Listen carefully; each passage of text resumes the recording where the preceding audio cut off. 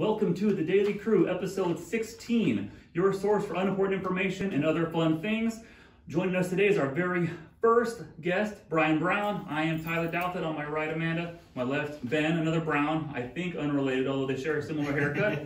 We go through a bunch of topics we found online, and then we'll also talk to Brian at the end about his book and publishing and authors and all that, which is just kind of just to scratch my own itch mostly. Just to learn about the publishing world is interesting to me.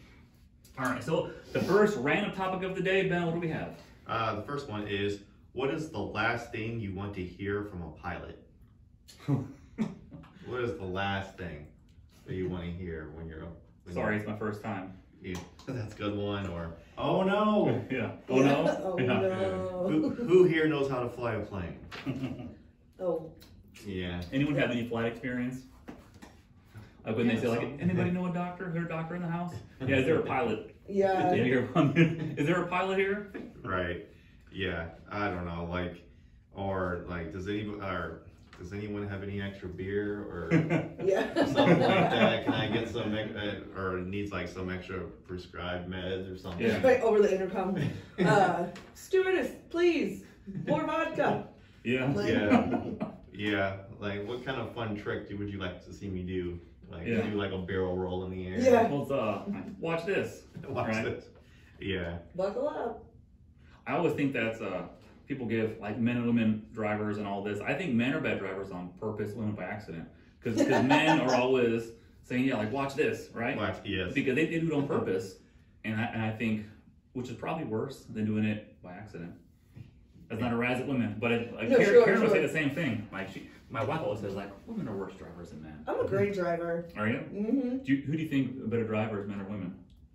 That's a whole. It depends on the person, but I'm a good driver. My wife's a better driver than I am. See? Is she? Yeah.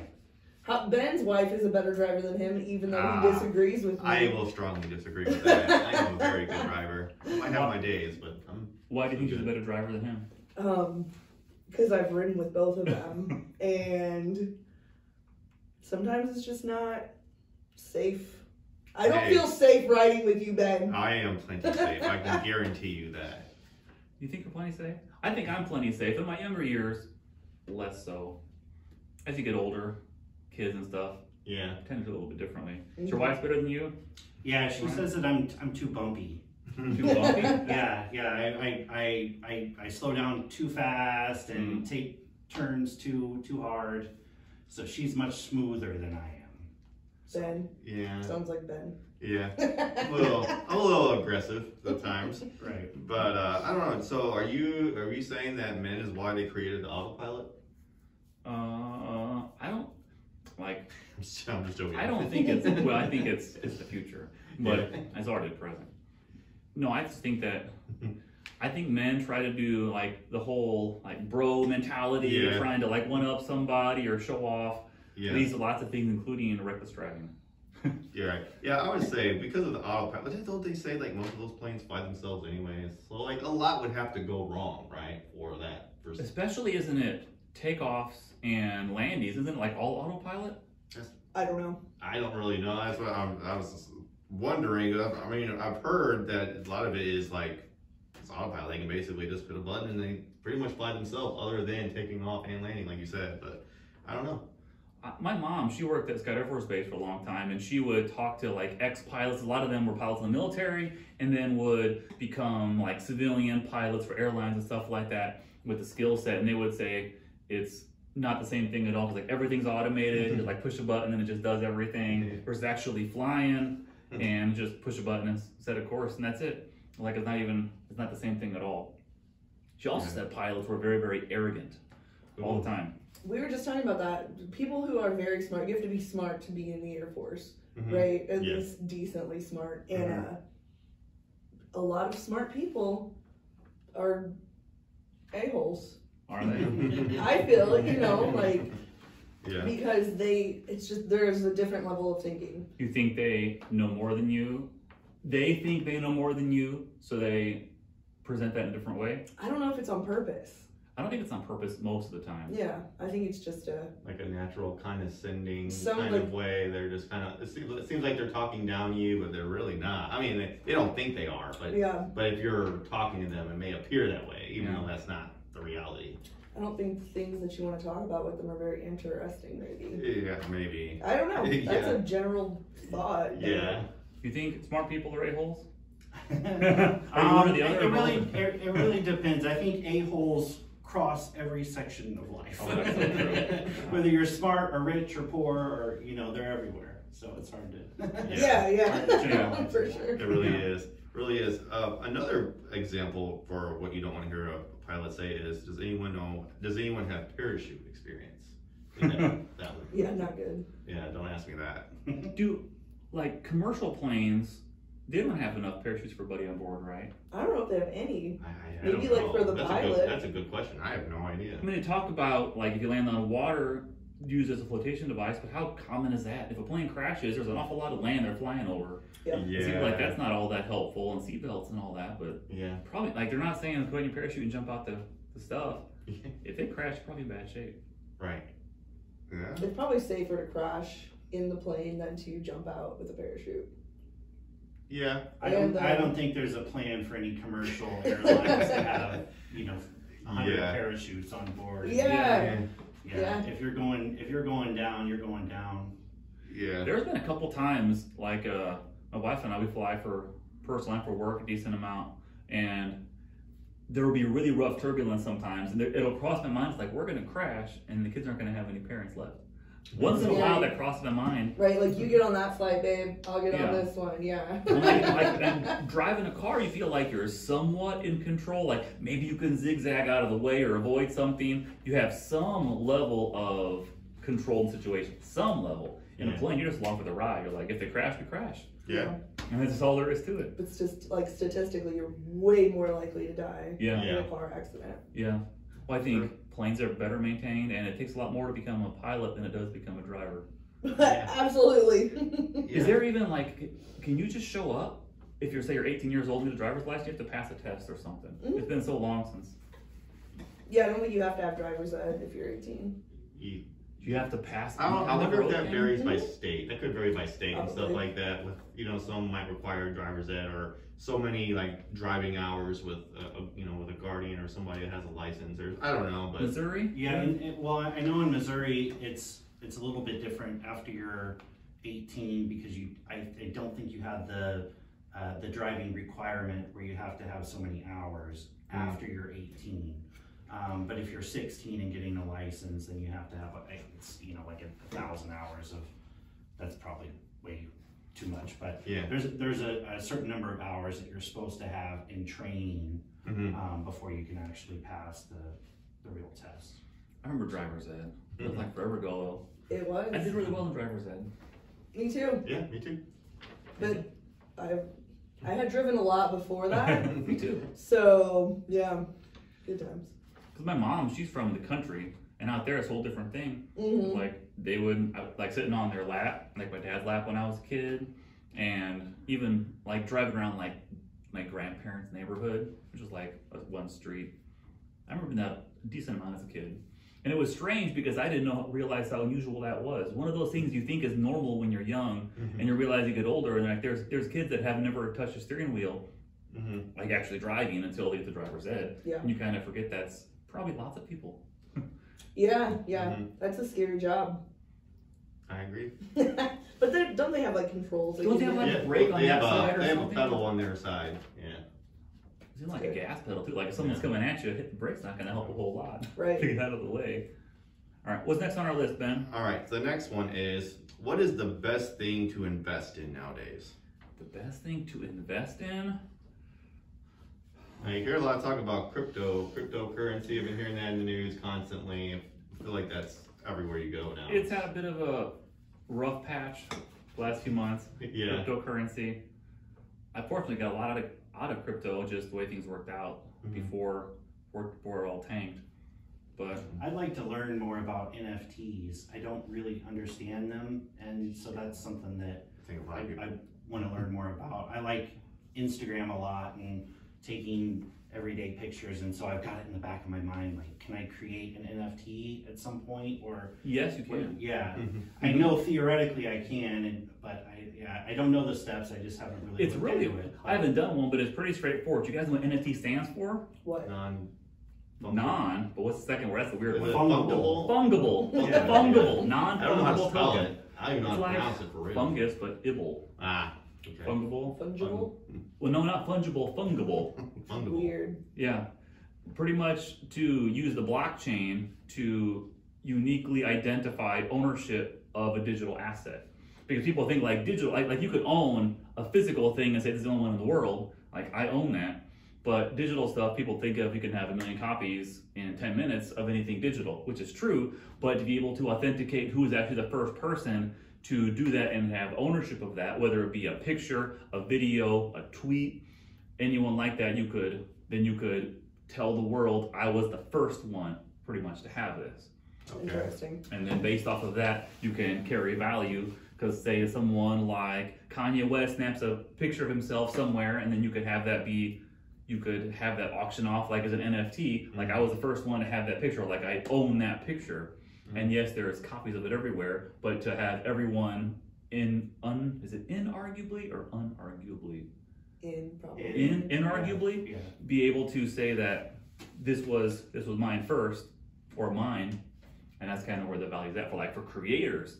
It's a big thing because it opens up a lot of options, books, videos, pictures all over the place. Because then you can have people that actually want to have access to you and care about your content a lot. Like say people do like OnlyFans almost. It's not dissimilar from that, because then you could own like the first digital copy of a book or something like that. Sure. So non-fungible, digital ownership of assets mostly. Yeah. Do you think that's a good thing to like invest in nowadays? Would you recommend it? I think the NFT market is right now a lot like the late 90s tech stocks. Okay. Everyone thinks it's an easy way to make money, and much of them are going to go to zero. And you're going to think, oh, I paid $1,000 for that, which you did, but is it going to be worth that in 10 years from now? Maybe. Like some stuff survived through the late 90s fine, like eBay, Amazon, Yahoo, they're all still around, but many of them, pets.com, Yeah. they're not really around much anymore. So I think the sustainability of it scares a lot of people, and like it seems like a wild west. Let's all get NFTs, and some will be worth a lot, many will be worth nothing. Yeah. I'm not doing it. Yeah. I'm not doing that.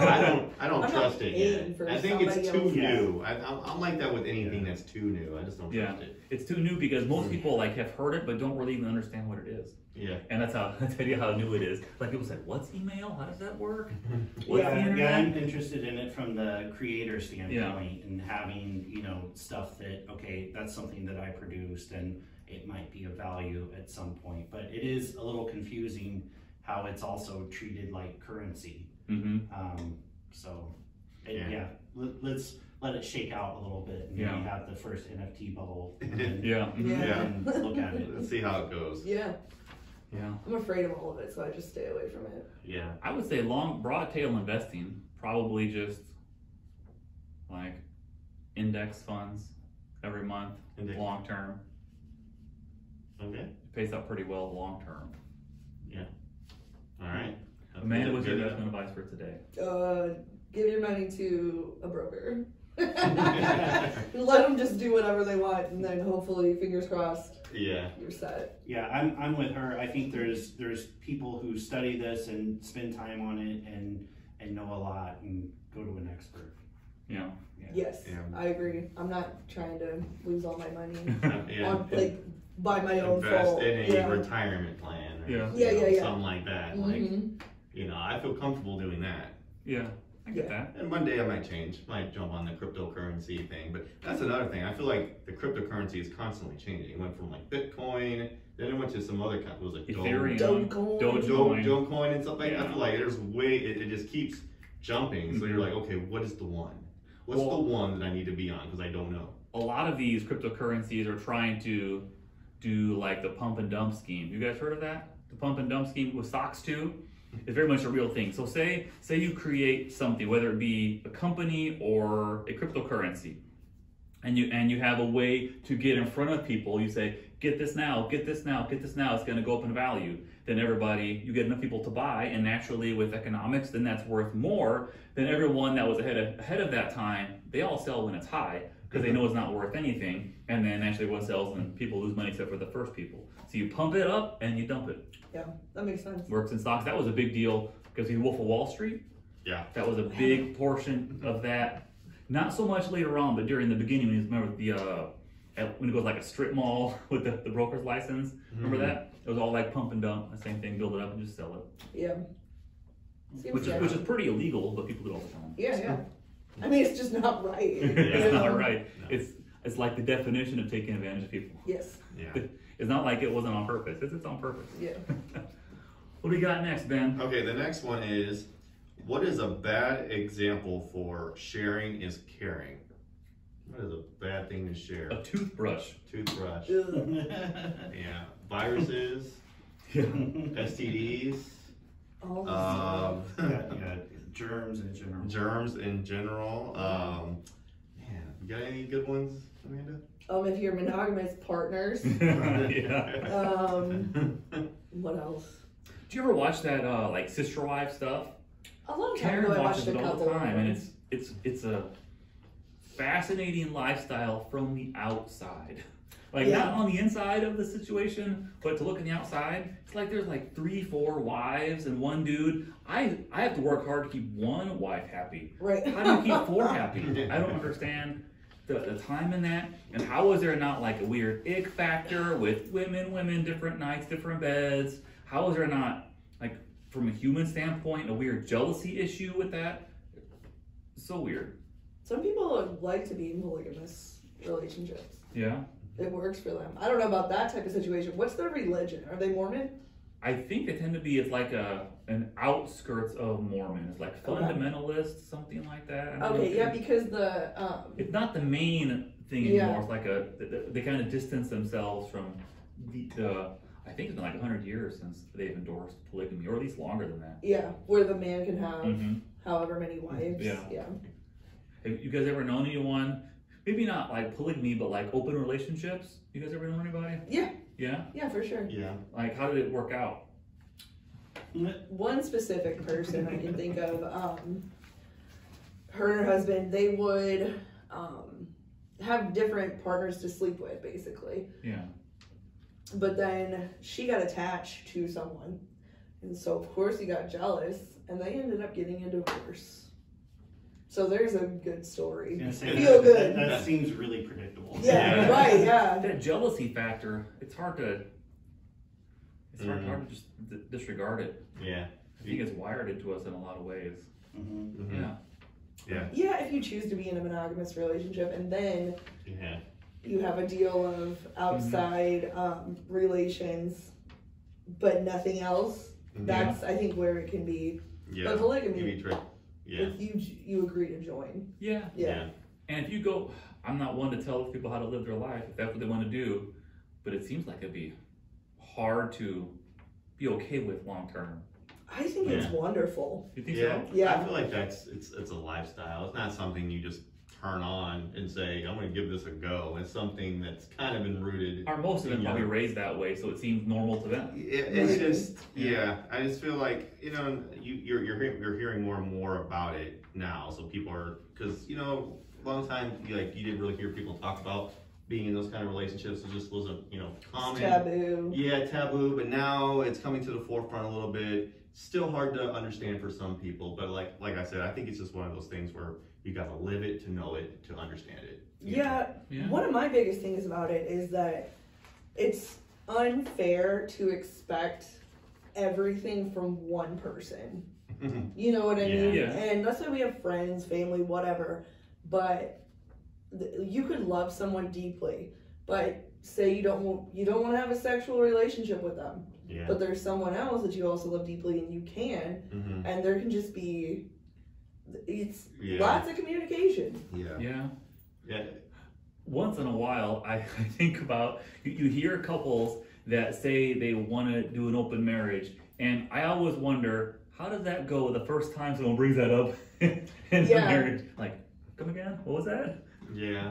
I feel like that's a day one conversation. That's got to be like. Well, just maybe you don't feel like that. Yeah, right away, that is very true. I don't know. I mean, I don't know how you go about this. I don't think there's really a textbook. Like on a first date. Yeah. Are you into open marriages? Yeah. It's gonna be really important. Yeah. Going forward.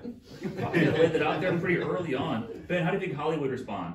She's a funny woman. She said, I think I want to have an open marriage. She would just make fun of me for even asking. You know Holly well too. What do you think she would say?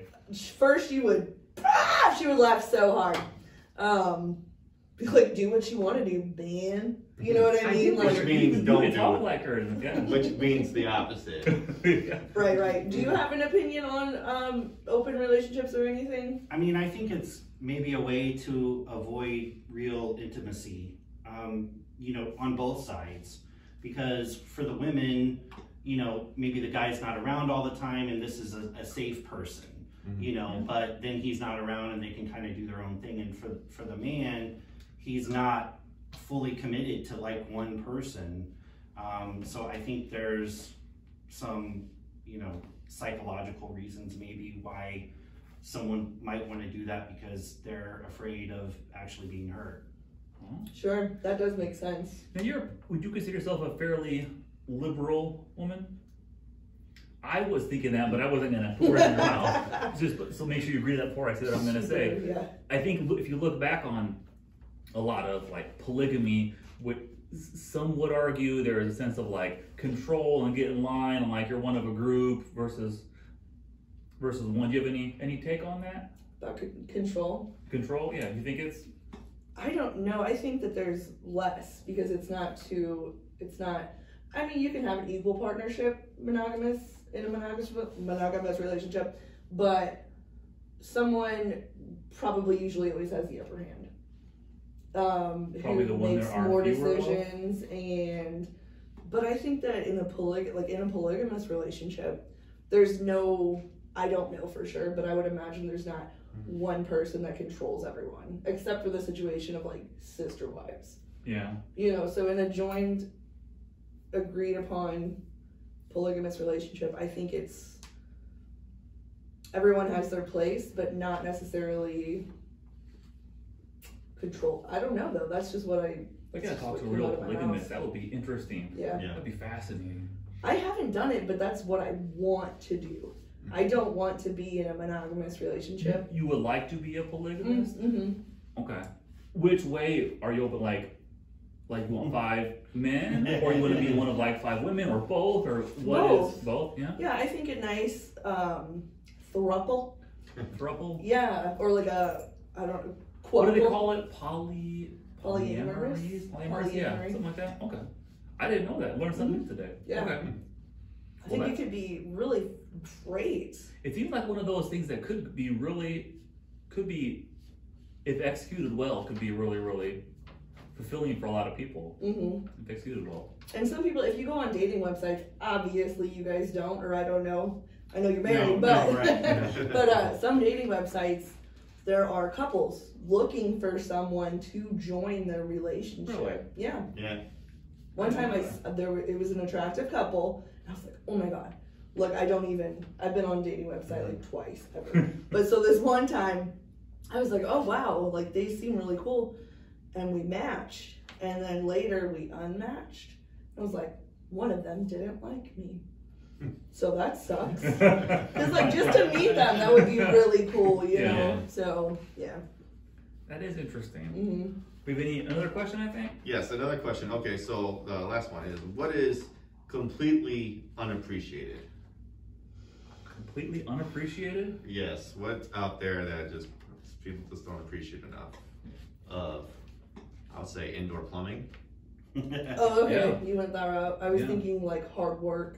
Like Hard putting in work to benefit anything. Yeah, I'm just trying to think of like where we would, like indoor plumbing changed so much. Like Yeah, we get to live longer. Yeah, and stuff. It's like the things you take advantage of, you never think twice Yeah. about, like electricity. Yeah, You never think twice you know about what? it I until think it's gone. I would say McDonald's only Okay.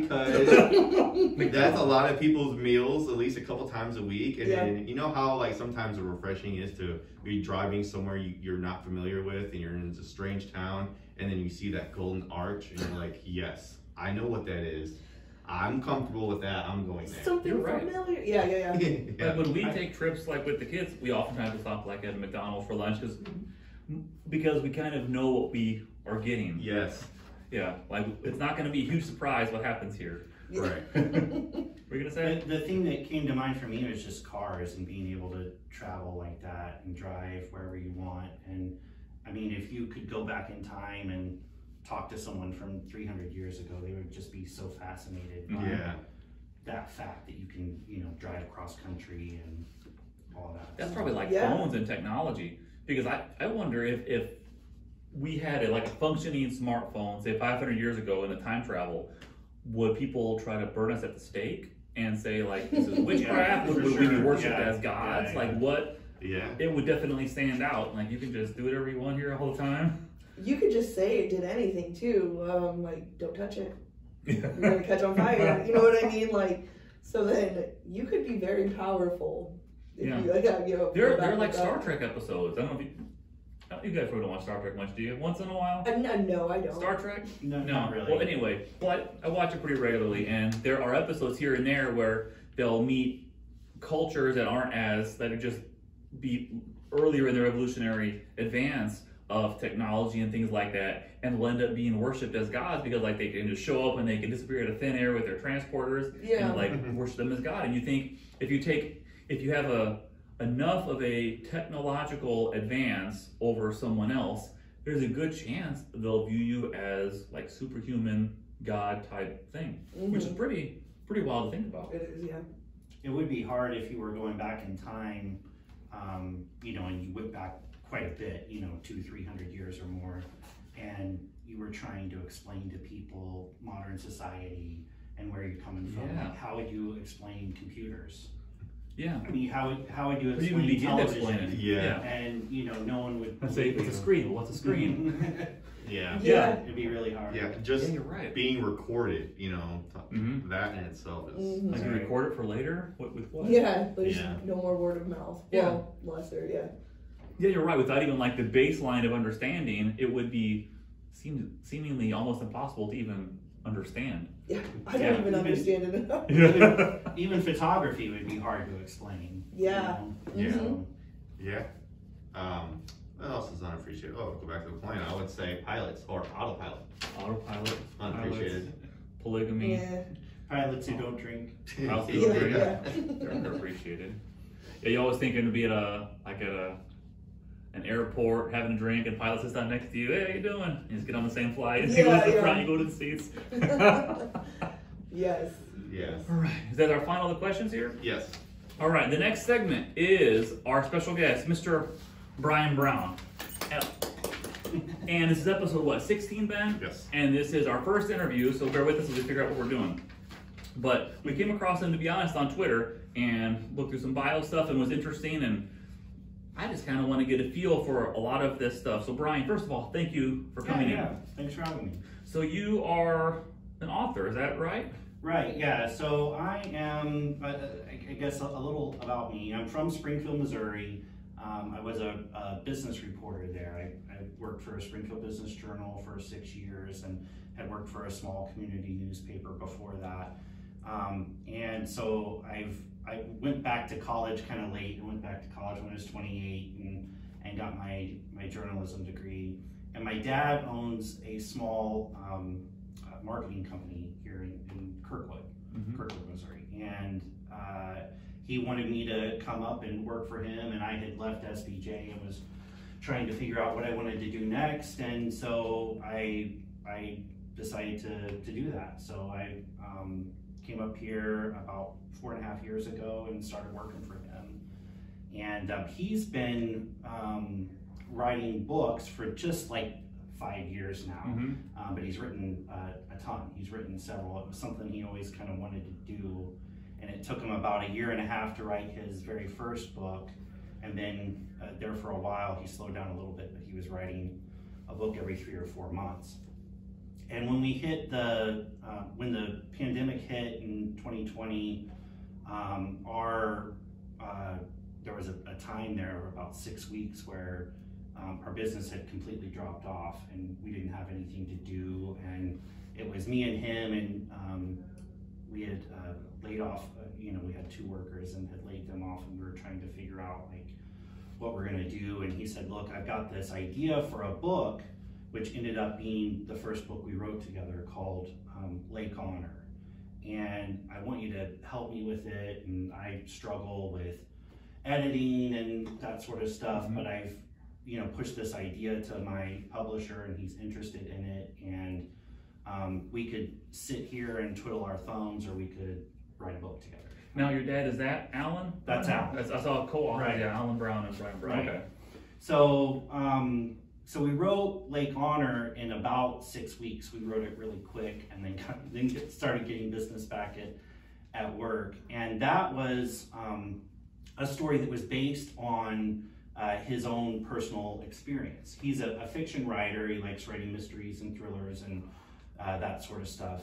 And but he had been sort of involved in something that had happened back when he went to school at School of the Ozarks, which is now College of the Ozarks down by Branson. And he had gone there in '73, and there was this one area that had, they call it Lake Honor, but it's really a pond with a fountain, and 2 bodies had shown up in the middle of campus in this pond, and no one had known what had happened, and it had been kind of a big deal. And he ended up trying to investigate that a little later, like about a year later. He started getting into it and had decided at the time that he wanted to be a writer and was going to try to go down that road. And he met with a detective. And so the Lake Honor book is about his experience, but it's, with names changed and that sort of thing. But it's all kind of relates to his experience. So we wrote that one together, and that was good and interesting, but it all kind of centered around this fake detective named Booger McLean. And he had introduced him in one other book, and then we had him in Lake Honor, and he was really wanting to do like a mismatch of fact and fiction, where we investigate a real case, where we could actually kind of study it. And the biggest case in Southwest Missouri, at least in my experience, was really about the 3 missing women, which had happened back in the early '90s. And he started looking at that and saying he wanted to write about it. And I initially told him, no way, this is a really bad idea, we shouldn't do this, because people care a lot about that case. And back at the time when this had happened, there were posters and billboards everywhere that had the 3 women on them. And it's just something that, like, if you lived in Springfield, Missouri in the '90s there, you saw their pictures everywhere and heard about the case, and it was something that never got solved. It's basically 3 women who disappeared, and they just disappeared. 2 of the girls, I say they're girls, they're 18, had just graduated from Kickapoo High School, and they had been partying that night and so forth, and they were supposed to stay at one friend's house, and it was too crowded there, and they decided to go back to one of the other girls' house. And so these 2 old friends and their mom, somewhere in the middle of the night, disappeared, and they've never been found. There's tons and tons of theories about what's happened, but they've never been found. And so we have, with Gone in the Night, essentially, like, the more we talked about it, and I knew my dad wanted to do this and was probably going to do it on his own, I wanted to be involved and help make sure that it was kind of done right and done with respect for the families and that sort of thing. So it's a fictional investigation of a very real case. So if you're not familiar with the case, or if you kind of remember it or whatever, it's really interesting because you'll get the real facts of the real case, but it's being told through this fictional narrative with this fictional detective. Yeah, I read the description and I tried to understand that very concept because it talked about a real person's missing case and a fictional search for truth. Right. That's why I was trying to figure out what that meant. Okay, so it's a real event that happened, and then in the book it's a fictional story of Booker McLean solving that. Is that right? He's attempting to solve it, and he's actually, working with. My dad had sent me in the book to work with Booker in Springfield and try to solve this case because the pandemic had hit. We couldn't work. And so why don't you go work with Booger and actually try to solve this case? So you guys inserted yourself into the story. Yes, that's yeah. pretty cool. Which was another reason that it kind of freaked me out and all that. But I really think it's been received well, and I think we did it right. I at least think we did what we were attempting to do.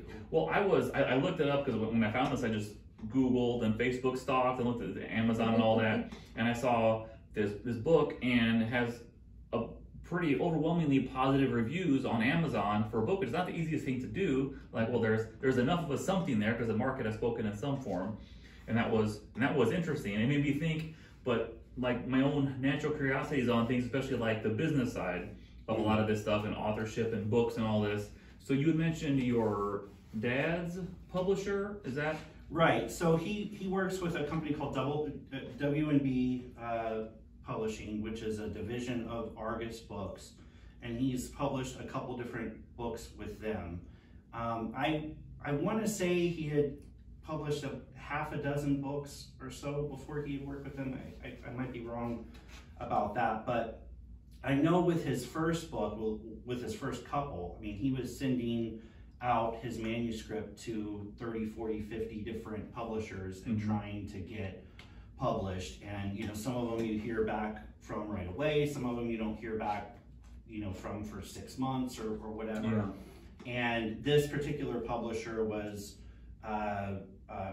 pretty receptive. The only thing was they don't do editing.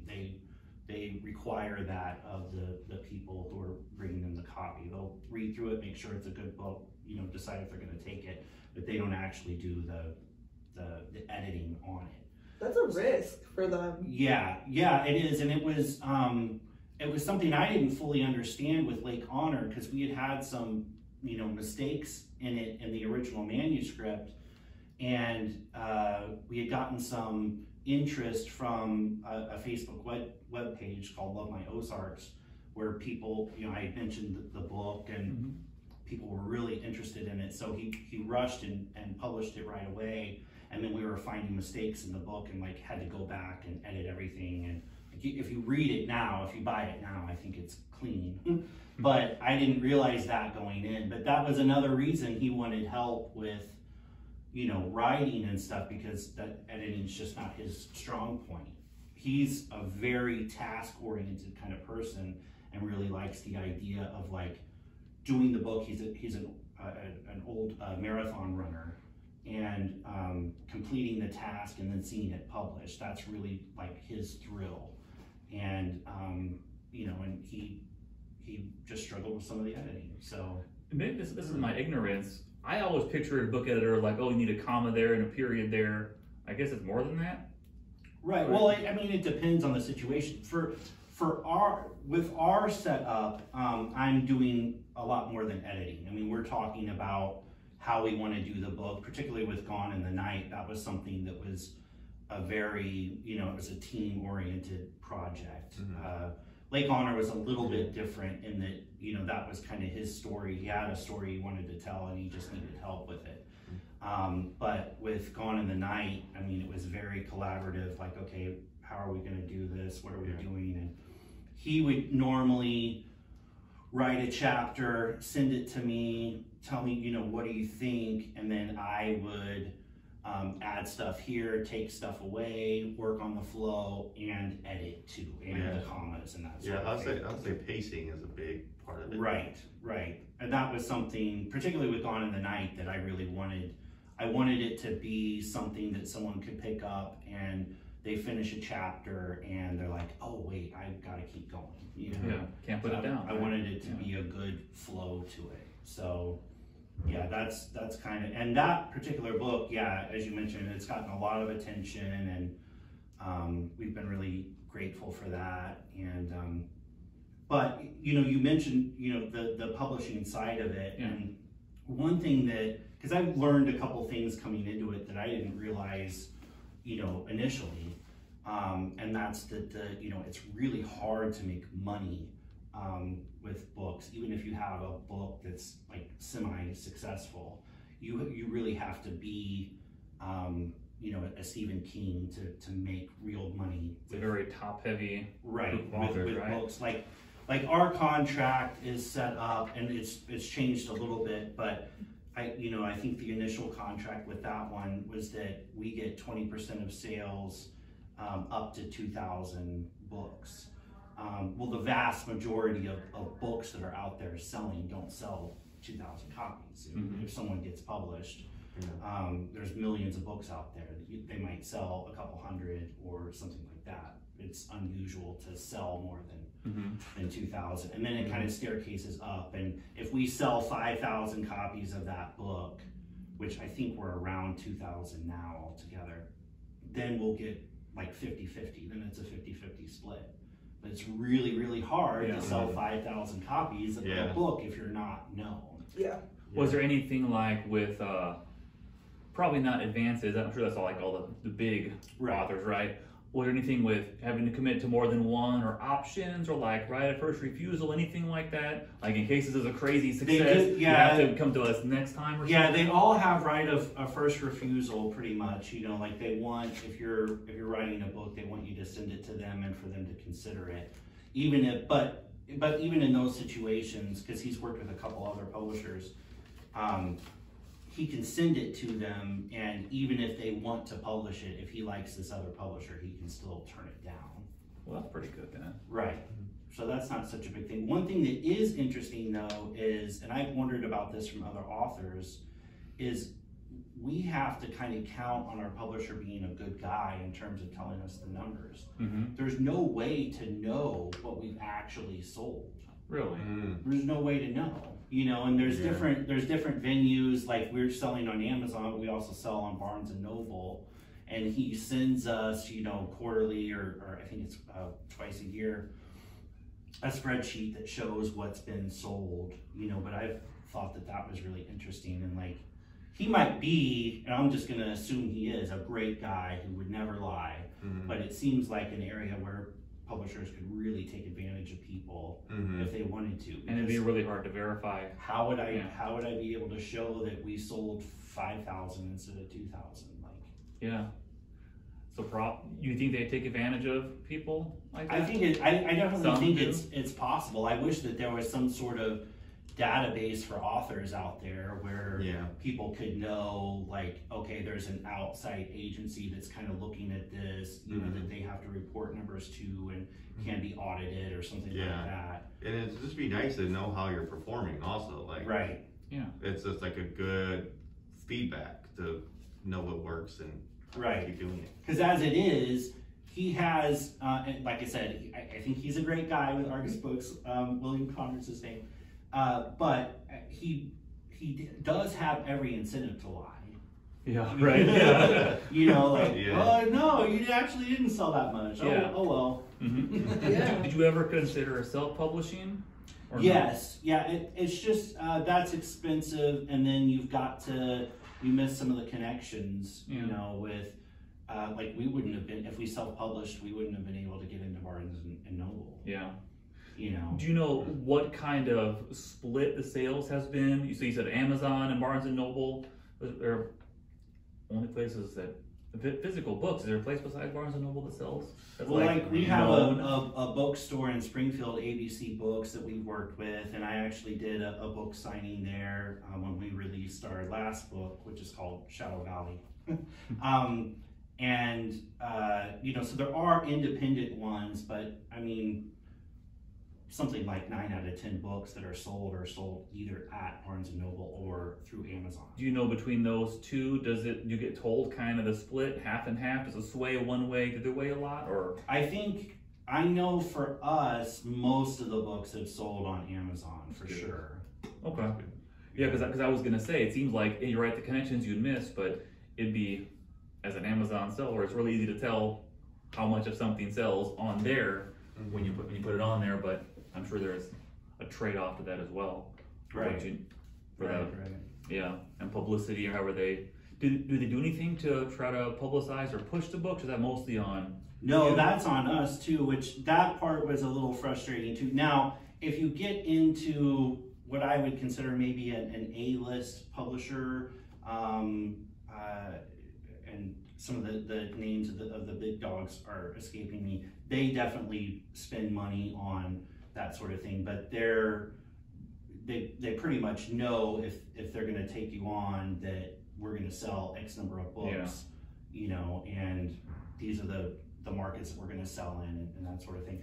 We've done our own marketing on Facebook, just trying to get people interested, and mostly focused in the Springfield area. Makes sense. Yeah. But we've done Kansas City and St. Louis too, and that sort of thing. So you would say, in your best estimate, you said most books never sell 2,000 copies? Right, and I'm kind of going off of well, an article I read and then something William had said. He said that one, Gone in the Night, has sold it, you know, at least about 10 times what an average book would sell. That's good. cool. That's neat. Yeah. Cool. Yeah. So we're happy with that, and you know, the feedback has been good. It's been interesting though too, because not everyone is a huge fan of mixing fact and fiction. Yeah. Mm-hmm. But we have found that the people who actually have read the book get it, you know, and like I've spoken with the mother of one of the women who disappeared, and she had read the book and liked it, and that was like a big thing for me, because I was like, oh gosh, you know, I always kind of had that in my mind, like there are real people attached to this who are going to read this, and what are they going to think, and you know, so she was really someone who, Miss McCall, who, you know, made me feel better about it, but it also made it tough to kind of replicate that sort of setup, because in most cases, I think to really do the book right, you've really got to get out there and interview people and treat it like a nonfiction, and then write it, you know, more like a fiction. And so the last 2 books we've done, Shadow Valley, and then this one that we've got a new one that's coming out March 10th, and that's called Mirror in the Shadows, and those have both been fully fictional, so they're not really based on anything. They're just, you know, coming from our own minds and that sort of thing. We do have a loose sort of connection to, well, we were inspired by the case of Gina Dawn Brooks in this last one, which is a real case from Frederickstown, Missouri. But we go a totally different direction with it and change the names and all of that. So Sure. But yeah, it's tricky, you know, with that sort of thing, because you really do. There are real people out there, and you don't want to offend anybody or hurt anybody, or be seen as like, okay, we're really trying to capitalize on this.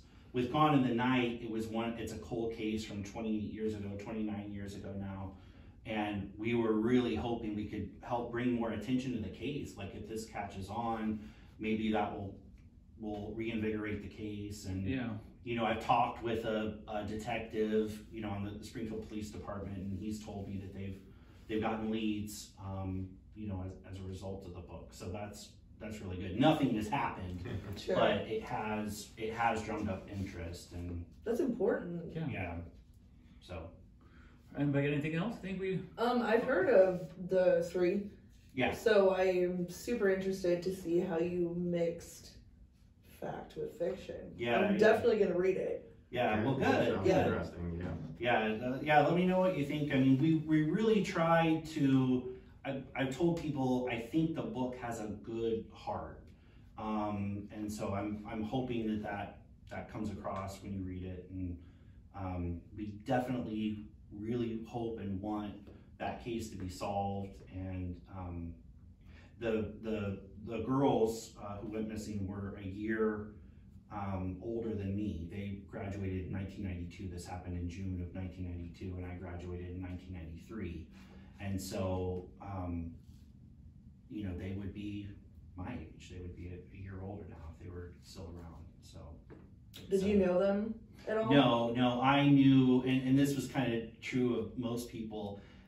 In Springfield at that time, particularly if you were my age, you knew someone who knew someone who knew them. If you knew, The Kevin Bacon. Yeah. So, Yeah, I love it. Well, that's glad. Yeah. Yeah. And if this was a new story to me, but if you. Yeah. That's neat. I know that you're like, I hope you feel the heart in it. Obviously, since I've met you, it'll be much easier to, right. see it from your perspective and how you put all of this into it. Yeah.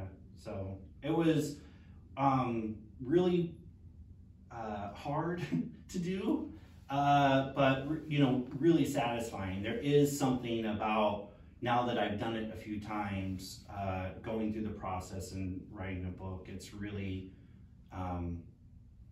you're putting a lot of yourself into it, and I have a whole new respect for people who do that, and I'm really impressed by people like Stephen King who have made a career with it, and I think that's incredible. So, Yeah. Awesome. All right. We'll go ahead and wrap it up. This has been episode 16, right? Yes. 16 of the Daily Crew, and a special thank you again. yes, Thank you. yeah, thank you again. Mirror in the Shadows, out March 10th. Yeah, check So, it out. check Brian it out. Brown, probably the easiest way on Amazon. Brian Brown, author Brian Brown. You'll find books on there, and I assume well written. I don't read a whole lot, but I'm sure they're good. All right. Thank you for watching and for listening. Thanks, guys. Later.